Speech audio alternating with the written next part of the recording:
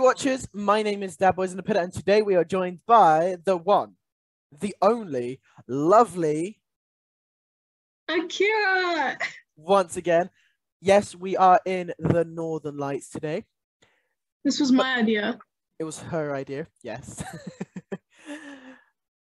But you've seen us react to, which heist was it again, Akira? The greatest bank heist in Chinese history. And I'm not gonna lie, but that was hilarious. That was one of the worst heists I've ever seen in my whole life. Honestly. But smart, but dumb. Exactly. But oh now, my god, there's a star. Oh my gosh, you can't even see. You can't even see my hand. you can sort of see mine. It's right here. Yeah, mine's like there. Right there. Mine's here. Above Anyways, my head. that's it. Anyways, today we're watching the greatest bank heist in Japan history. Japanese history. Is this video gonna trigger me? Yes, most definitely. It's definitely gonna trigger you as well, that's for sure. It's gonna make me angry. I already know this. already the It's first. currently 12:47. If I go to bed in a bad mood, I blame the boys. That's it. Oi. I blame you. If I go to bed in a bad mood, it's your fault. Okay, let's see what's triggering about this video. Start it then. December 10th, 1968. It was pouring rain. The bank manager of the Nihon Trust Bank was on edge. Can I just say one thing? That's the same mustache that my PE teacher had. Who? That's the same mustache that my PE teacher had. Mine too, actually. The funny thing is, my PE teacher was Welsh. Mine was Greek.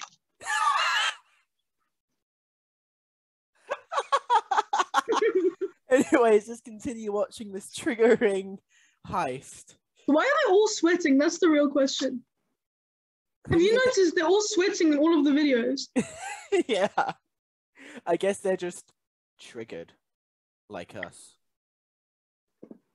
Someone had threatened his life and those around him over the past few months. Just 4 days prior, a letter, one of recent many, was sent to his personal residence demanding 300 million yen or his house would be blown up with dynamite. The letter was made up of characters cut out and... I'm sorry, but why does every criminal, you see this in films, like big production films, every film where they've taken someone hostage and they ask for money, it's always in cut out parts of a magazine. Why? Why do that? Do they not know how to write? It's so that you can't like match the writing to someone else's writing. Did you make another bowl of noodles? We're sponsored by Lidl. Sponsored by Lidl's. Not really. I really wish they were. Really not. Actually, I'm also eating Lidl sweets. Then we are sponsored by Lidl's. But anyways, yeah. I mean, it's a clever idea, but I don't understand why they don't just type it out instead of cutting out magazines. Thank you. And pasted from movie magazines. Police were notified, and indeed they kept a close eye on the bank and his home, though this did not ease the mind of the bank manager, who shared his concerns with his branch employees. Now, of course, this is Japan, and work is work. The show must go on. With this in mind, the bank manager went on with his duties, sending 4 of his employees to the nearby He said duties.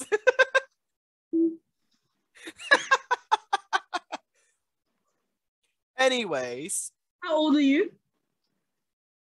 19, 20 next year. You're turning 20. Ew, don't say that, Akira. I'm younger than you by a year. Shush. So wait, can we just clarify something? Is this a Japanese bank heist, or are they robbing from Toshiba? Shiba. I was also gonna say. Are they robbing Toshiba, or are they robbing a bank? This guy literally just picked any pictures he wrote Japan, and that was what came Toshiba. up. He was like, "Yeah, cool." Toshiba No one's gonna factory notice. to make a scheduled drop. So off they went, taking the company car. But not long after leaving the bank, the four heard police sirens approaching.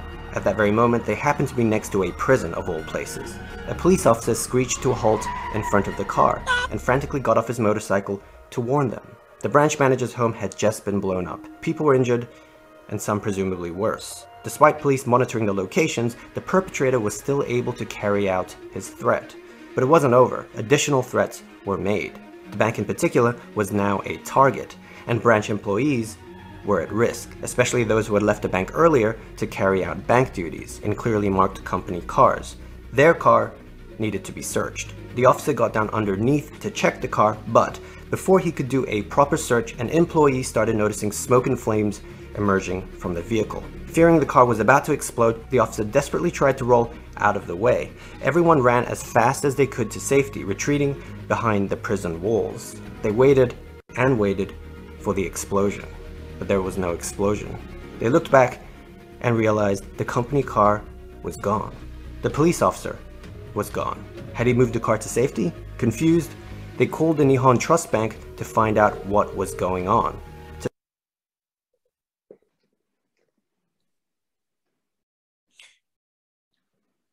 I'm sorry, what? I'm sorry, what does a Toshiba factory have to do with a Japanese bank heist?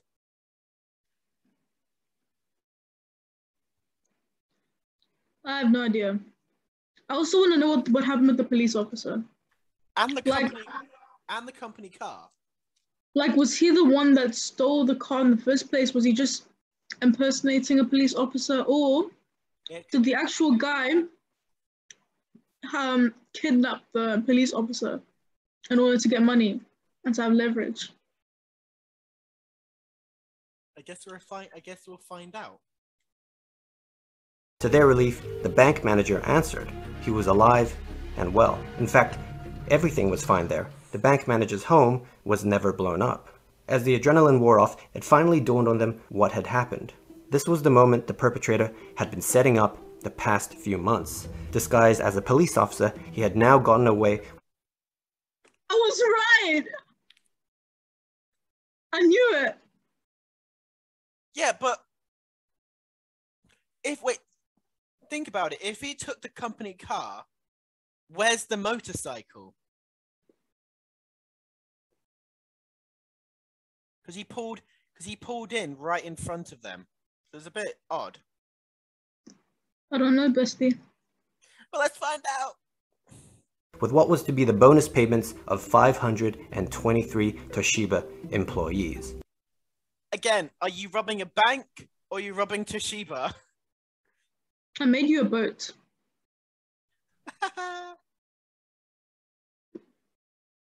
Nice, Akira. Out of one of these, literally. That's good.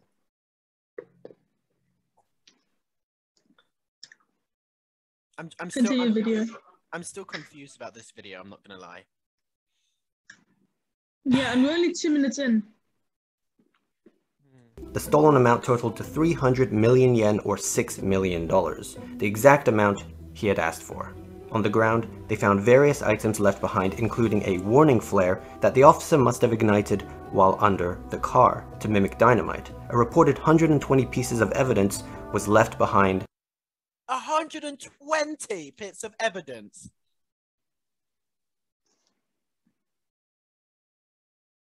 What? I'm so confused. So am I now.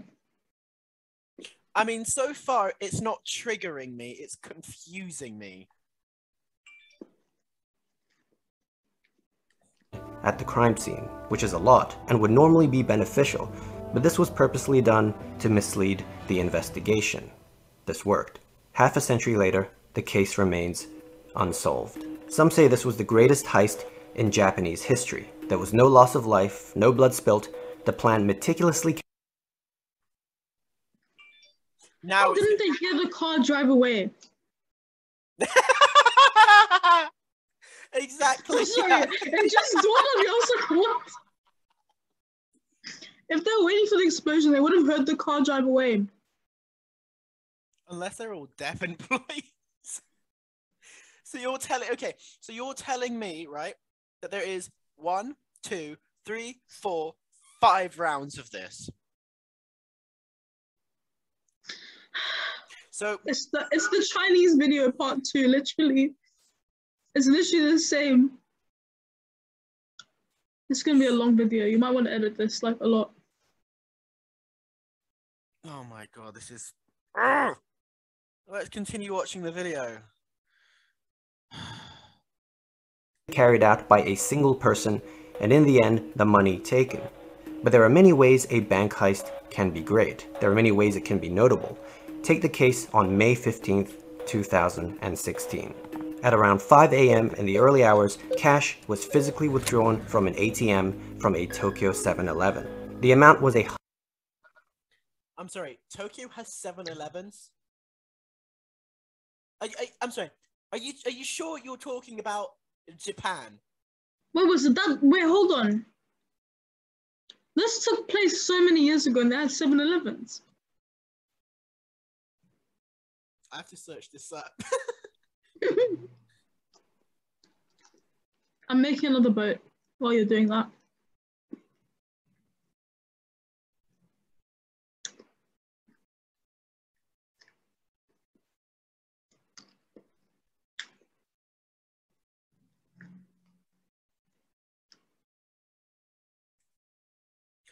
Does Tokyo have 7-Elevens?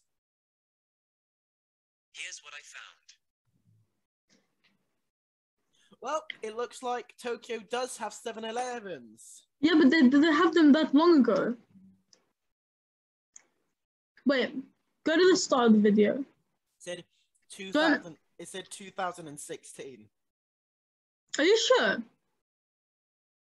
Did Tokyo have 7-Eleven in 2016? I found this on the web. Wasn't it longer? Well, we're about to find out. From Wikipedia, never trust that site.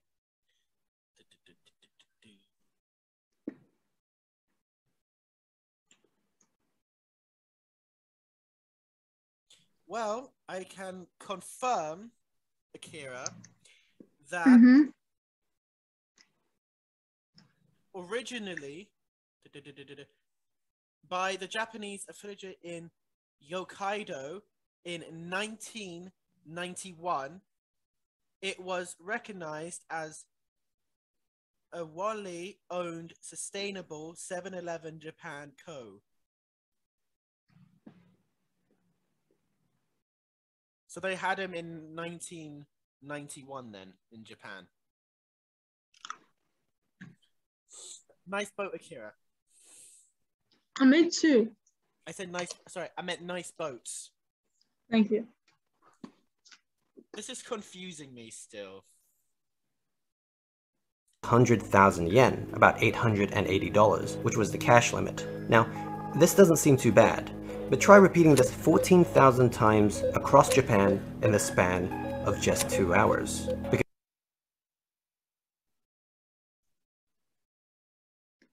I'm sorry, what?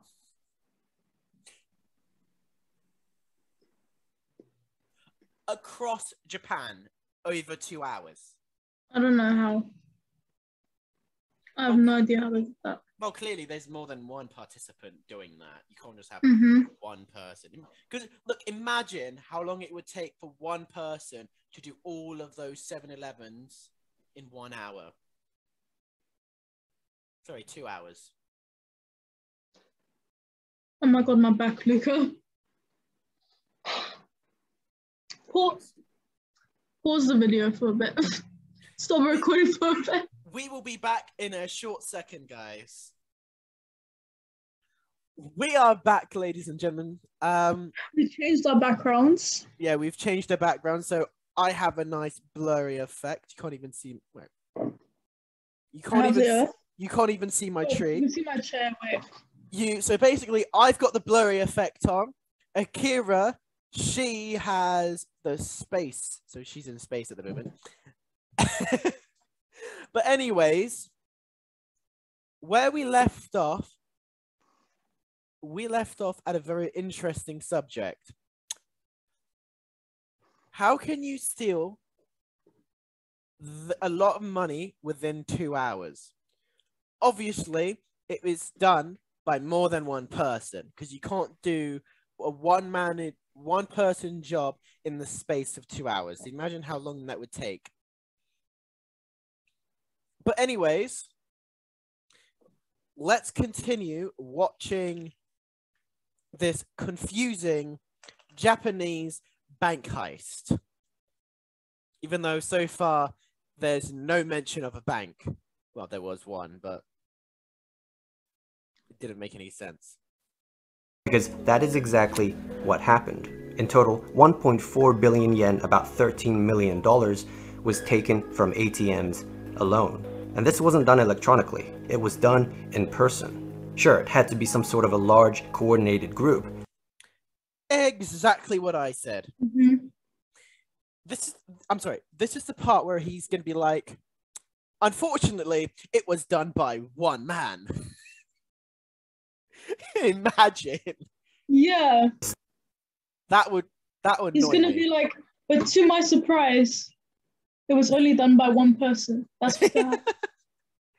Exactly. Staggering number of transactions in a 2-hour frame made even this seem questionable. Compared to other notable cases, the largest known recorded number of participants to have been involved in a single heist wouldn't have been able to pull this off either. Unless Yeah, fair enough. Unless you're Quicksilver. they had superpowers. Yeah. Or the Flash. Mm-hmm. Involving an even larger team would presumably be unwise, as there'd be too many chefs in the kitchen. Now, after police completed their painstaking process of checking security footage of each 7-Eleven store, and yeah, it was only 7-Eleven's hit, they found their answer. In this particular case, the more chefs the better. It wasn't a team of 50 or 100 or even 200. It was 600 people. How did he get that many people involved?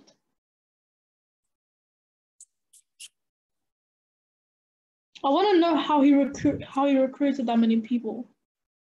And how do they even get the money out of the ATM machines? And how is this to do with the heist?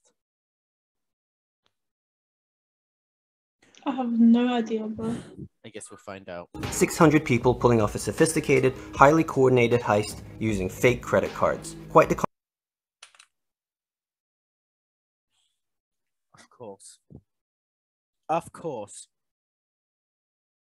Of course. Fake credit cards.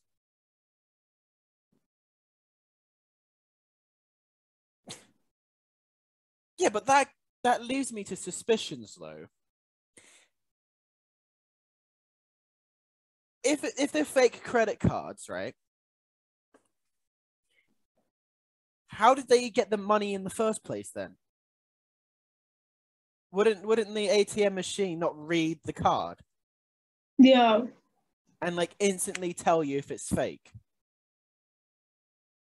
And this happened I have no idea. And those 7-Elevens were hit in 2016. I have questions.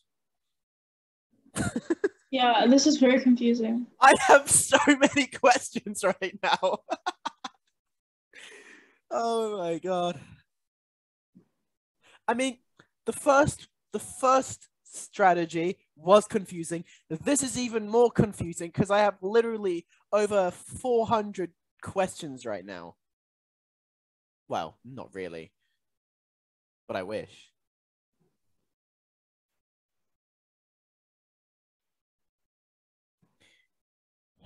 But anyways, let's see what more confusing stuff we can unravel. Wait. Pause the recording for 2 seconds. We'll be back in a second, guys. We're back. No backgrounds were changed. We had a situation So to we take had care of. exactly. But don't worry, not a bad situation, an interesting situation which doesn't A concern you. confusing one. Yeah. But not as confusing as this Japanese bank heist.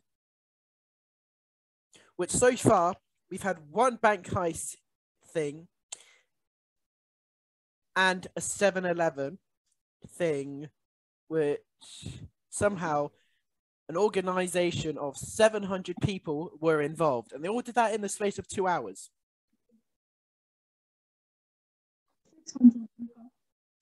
But I don't know.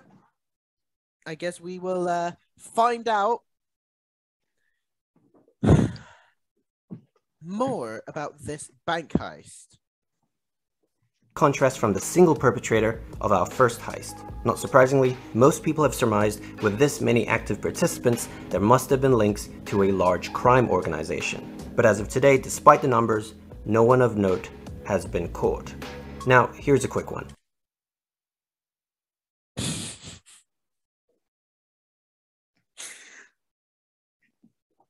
So we've had a dynamite heist, which was just a flare. Mm-hmm. A 7-Eleven heist. And the notes. And now there's a note. Oh, for the love of God. Oh my gosh. We have like another 7 minutes to. Oh God, here we I'm go. gonna fall asleep.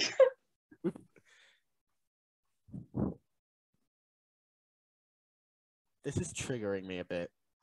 Yeah, me as well. I can officially say, guys, I am starting to get a bit triggered now. But I am still confused, but triggered. Kobe, August 7th. Kobe. Kobe. I know it. I know it says Kobe, but someone had to say it. Someone had to say it.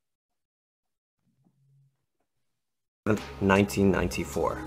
500 and... Okay, so we went from 1 year to 2016, and now we're in this year. Okay, got you. 40 million yen was stolen from Fukutoku Bank.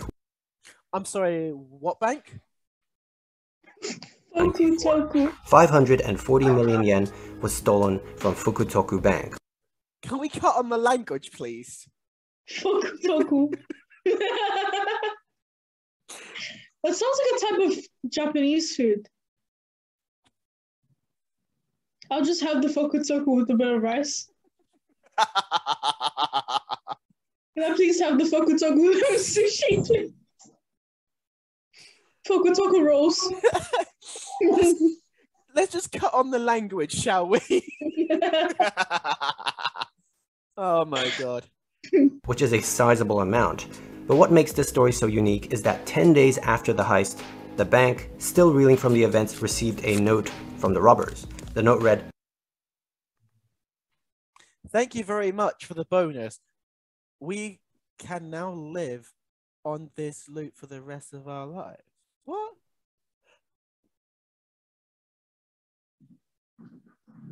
So wait, 10 days later after the heist, someone brings in a note and it has that. What? Okay. "Thank you very much for the bonus. We can now live on this loot for the rest of our lives." It was a sincere message of gratitude. Yeah, we all know the reputation Japanese people have for being polite, but this took it to another level. Okay. Pardon me? Okay. So we've had Dynamite, 7-Eleven, and the note. What could possibly be next, Akira? Let's find out.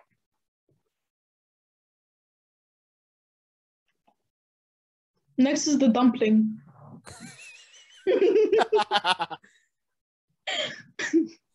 Where is Next is the salmon rolls. where is the Akira? No, the next one is Next is the boys. case of Akira. The next one is the boys. Literally, it's gonna be the Akira, and the last one's the boys.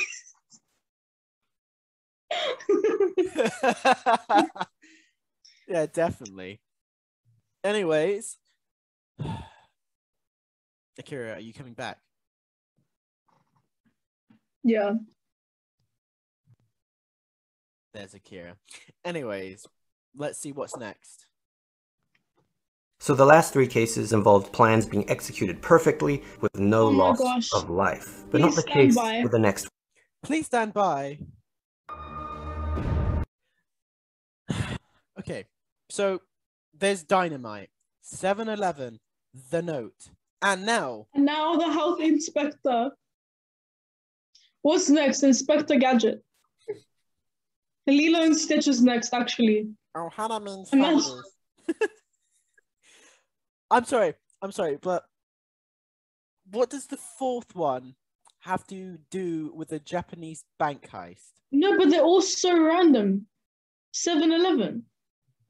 So Dynamite, 7-Eleven, The Note, the and health inspector.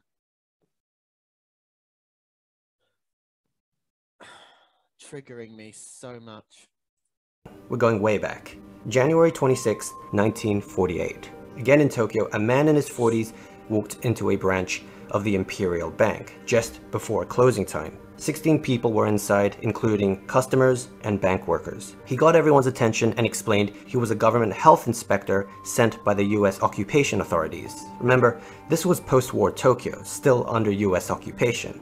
The man stated there was a sudden outbreak of dysentery in the area, and he was to carry out inoculations. In post-war Tokyo, the disease was a legitimate threat, so no one really doubted him. Add to the fact that the man was wearing an official government armband. He gave all 16 people a pill and a few drops of liquid, which they quickly drank. Now, it wasn't long until they fell, one by one, in agony, with everyone incapacitated. Why would they take it? Why would they do that?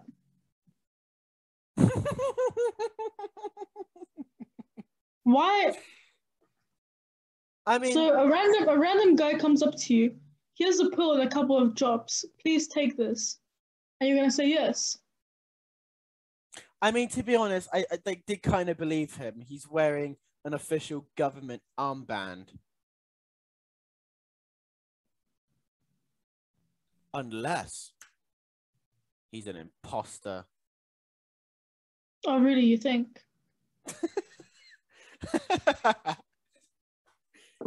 Incapacitated, the so-called health inspector grabbed all the money he could find and calmly left. 12 of the 16 people would later be confirmed dead, including a young child. The solution.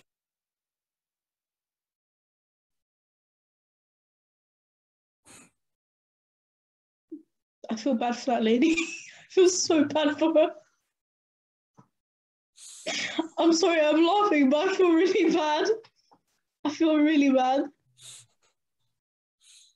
I'm sorry, did he say 12 people dead and a child? He said 12 people dead, including a child. And this, by the way, is real footage of. Yeah, from 1948.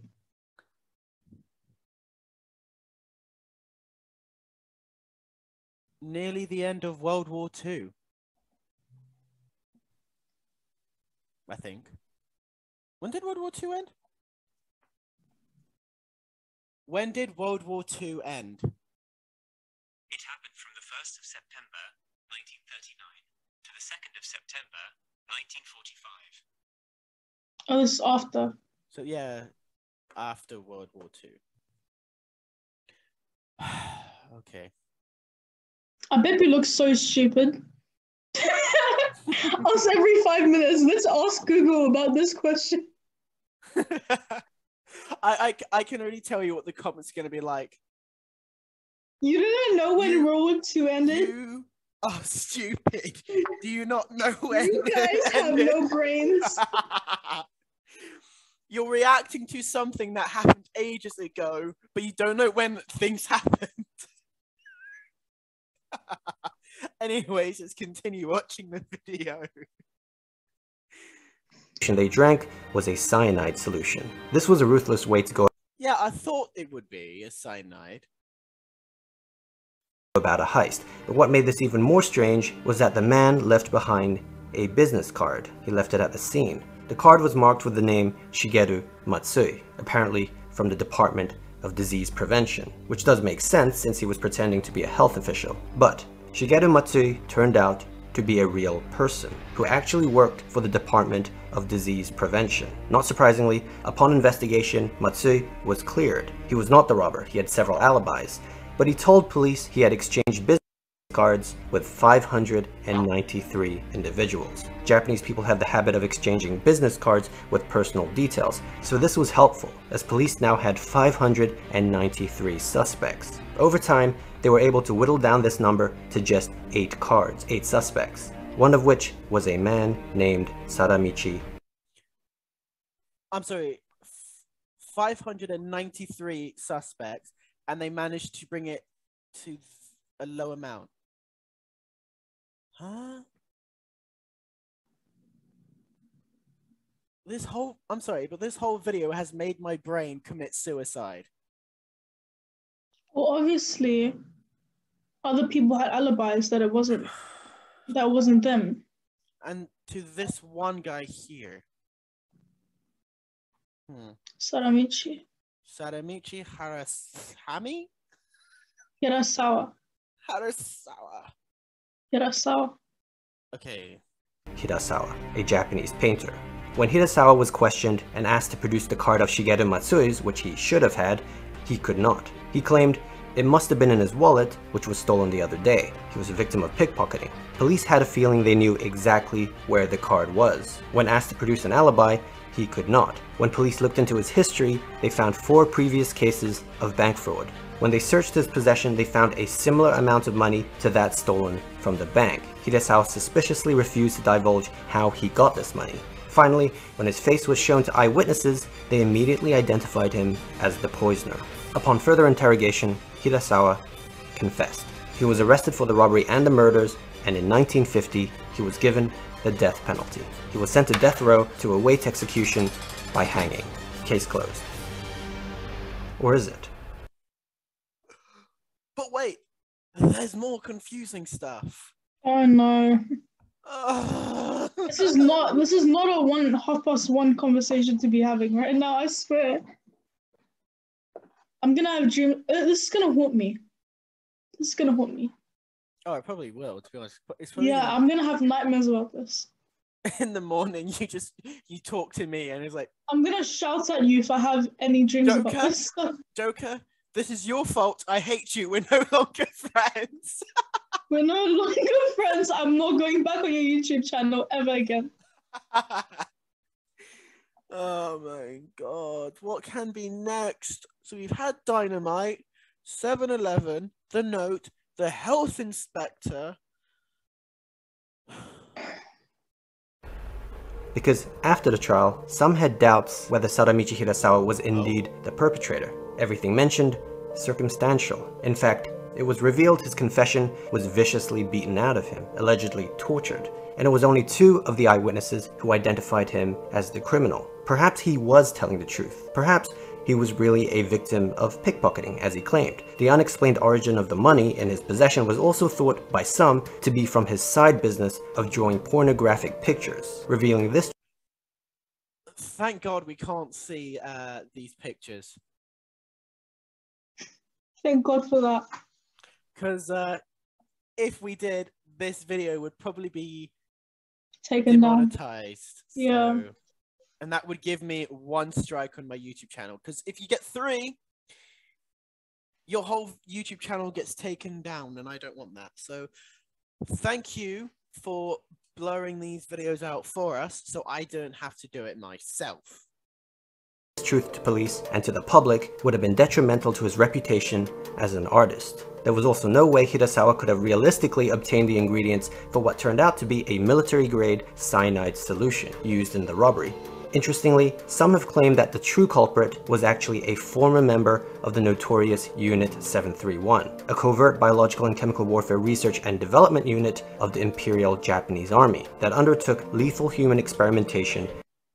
I mean, it would make sense though. Yeah, it actually does. Because one, how can a normal human being go into a military base, grab the necessary ingredients for a cyanide thing? Imagine how badly they tortured him into him wanting to die and confess to something he didn't do so he could just die and get it over and done with. Yeah. During wartime. If so, this would explain the accessibility to the poison. The Minister of Justice himself doubted Hirasawa's guilt, and so never signed the death warrant. This opinion was shared by successive Ministers of Justice, so the death sentence was never actually carried out. And so Hirasawa sat in prison on death row for the next 32 years of his life, one of the longest tenures ever on death row. And on May 10th, 1987, he caught pneumonia and died in a prison hospital. Despite the verdict, the case was never truly put to rest, and many people felt that the true culprit, all those years ago, would have been within grasp if only the focus was on the right person. This brutality happened in 1948, but 70 years on, there would emerge a new type of heist. Please stand by. Please stand by.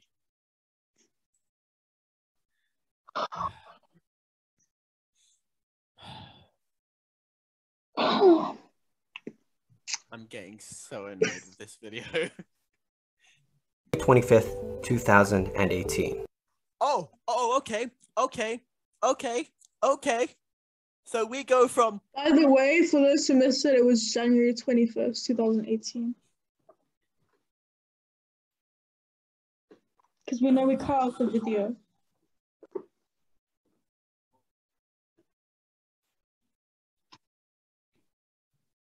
Yes, Luca, share your thoughts. At this point, I have none. At this point, my brain cells are gone. I have one left. I can count my brain cells after this video. There should probably be 0 at the end of this video. Tell me about it. Okay. Land of the rising cybercrime. The Tokyo-based exchange CoinCheck, one of the most prominent virtual currency exchanges in Asia, was to fall victim to the biggest cryptocurrency heist in history. At 2:57 a.m., using overseas servers, hackers, disguising themselves as authorized users, were able to enter the system. They remained undetected for the next 8.5 hours, stealing 58 billion yen worth of the cryptocurrency NEM, which is about $530 million. Then they were gone. This incident became an embarrassment to the Japanese government, who had been trying to make Tokyo the global center for cryptocurrency. CoinCheck revealed they failed to implement the required extra layer of security, but even worse, the stolen currency had been kept online in a hot wallet, rather than in a much more secure offline storage facility known as a cold wallet. This is similar to if a convenience store kept significantly large amounts in a cash register, instead of an off-premise bank vault. Now, one of the stranger aspects of the heist is that the stolen virtual funds were able to be traced online, because transactions for Bitcoin and other cryptocurrencies are all public. And so the $530 million worth was eventually traced back to 11 specific addresses. But the identities of those sending and receiving the money, unfortunately, remained anonymous. Indeed, no one yet has been caught, but the developers of NEM were able to label the 11 addresses with specific warning tags for all to see. They also set up a tracking tool to automatically reject exchanges involving the stolen funds. Of course, the most frustrating part of this is that it all easily could have been avoided if CoinCheck just added that extra layer of security. And really, it's not just big companies. Most people today are too lax when it comes to online security, using the same password for every account they have.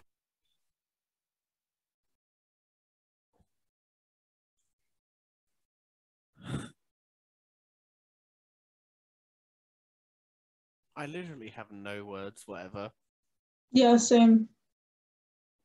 This has been the world's most confusing bank heist in Japanese history.